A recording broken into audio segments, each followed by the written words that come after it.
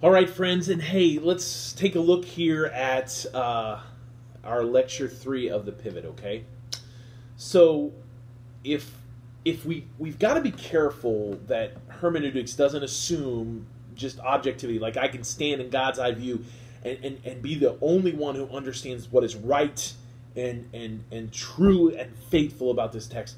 Instead, I want to be confessional and open about the biases and the limitations of my perspective and their impact on my reading of the text. And so I want to be able to come with a certain degree of humility. So I want to say hermeneutics is all about encounter. It's how you and I encounter the text that matters. So too often as I meet people, they tend to encounter the text via a position of power, especially those of us who are being educated. We know something. So we come into text and we stand over the text and we assert our power over this text. And that power over the text means that we're trying to master the text rather than be mastered by the text. And when I come into an engagement with someone or a situation, and I'm assuming a place of control and power, I already see a breakdown in the interaction. It's the same thing with the text. If I come to the text demanding it to say something, then it's already going to influence what this text could bring to me and to offer me. So I want to come to the text expecting an encounter that is risky. Because that's what encounters are, right? When I meet somebody for the first time, and I truly come to that person intending for this to be a meaningful engagement, then my engagement with them will be risky because not only will I affect them, but they will affect me. Same thing goes with the text. I should come to the text anticipating to be affected by the text. Encounters, if we have a meaningful encounter, they're outside our control. Sometimes they don't produce what we want them to produce. I don't care if that's an interaction with another human being or a text that we are reading. They don't always produce. They're outside of our control. They're slippery, right? And we can often arrive at encounters with people, with texts, with assumptions that are ultimately undermined. What if I came looking for something, and in my openness to that interaction, that engagement, something happened that undermined the assumptions that I had in the first place?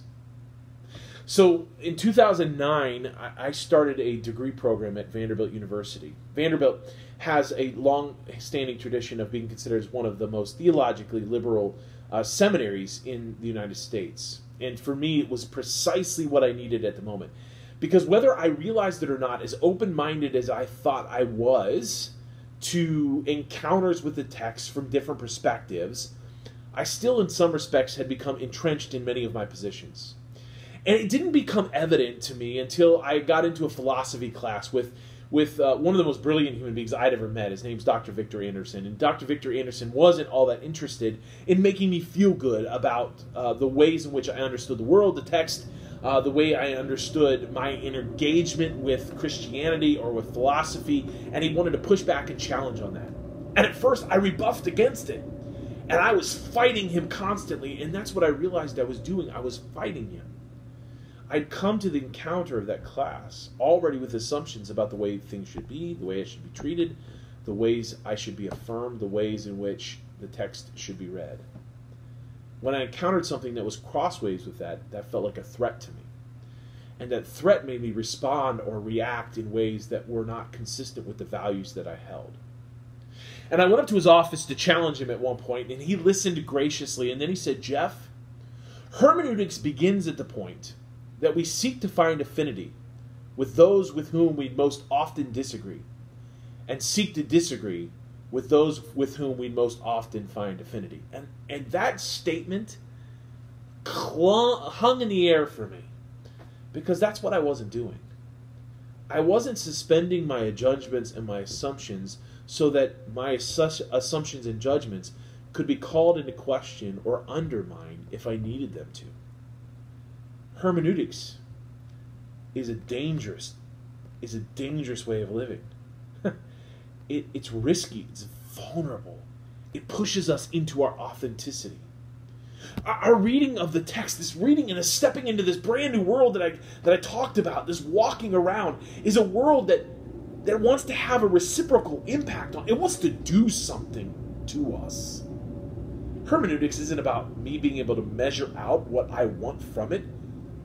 It's not about setting my agenda and then going to look for the text to have it tell me what I already wanted to say. Hermeneutics is about this profound encounter with the text that wants to affect me deeply, that wants to poke and prod and point out the limitations of my perspective. Hermeneutics wants to undermine assumptions that I have.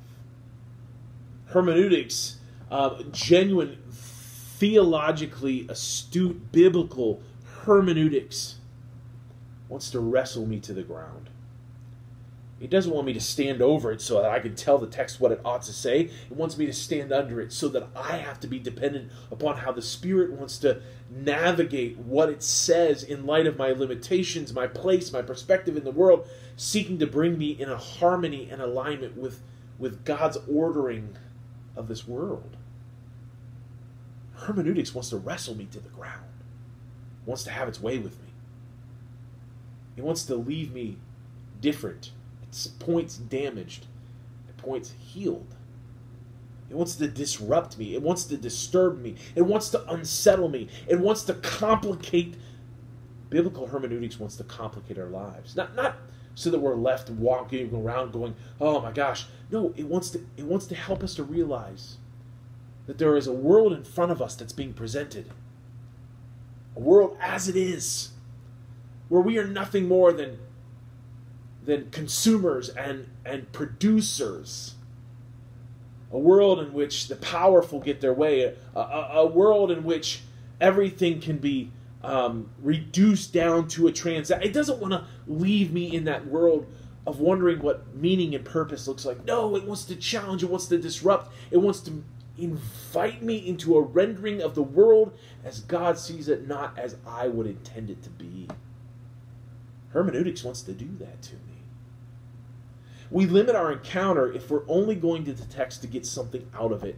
What would happen if we go to the text to allow it to get something out of us?